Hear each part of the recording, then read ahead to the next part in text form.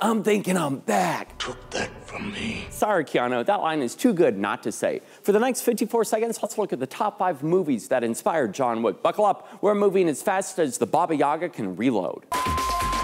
The franchise directors point to many action movies from South Korea for their vibrant and visceral nature. At the top of that list is Oldboy, the standout story from the Vengeance trilogy, and a clear representation of where the filmmakers get John's long-take fight scenes. The Killer comes from one of the most stylized action directors of all time, John Wick, giving us an assassin who's trying to make things right after his own failures haunt him. Point Blank ranks as one of the greatest crime films of all time, with Lee Marvin's character influencing John's practical but deadly delivery. Speaking of cool, Bullet makes Steve McQueen even cooler, setting a standard for Wick to reach with those famous car chase scenes.